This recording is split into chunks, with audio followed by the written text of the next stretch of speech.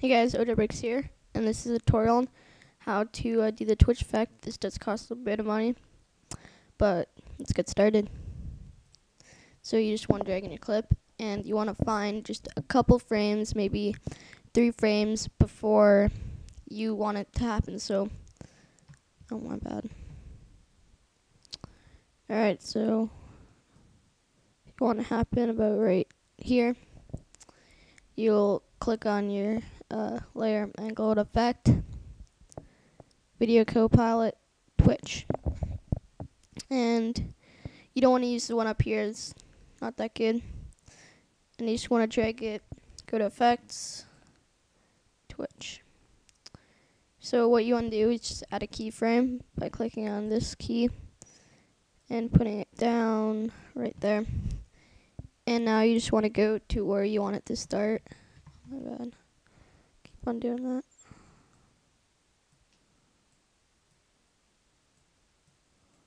So when he starts spinning, I'll do it around right there. So maybe right here, you'll bring it up to 100 again.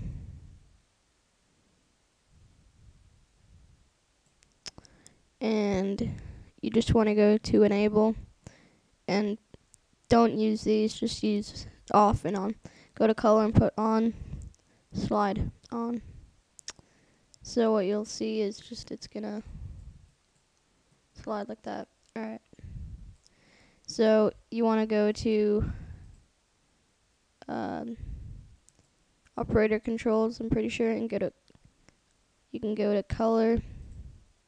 If you want to change that up, I'll maybe change it to yellow. I suggest keeping it the same though. Now go to slide, and where it says slide R ..split, put that up to 40, maybe 45. Try 55. And now I'll find where he actually kills them. Maybe I'll put this down. Yeah, put it to around 40. And I'll do it right when he kills them, so right there. I'll add another keyframe. And I'll just go a little bit side, maybe 2 frames. And I'll put them out to 0.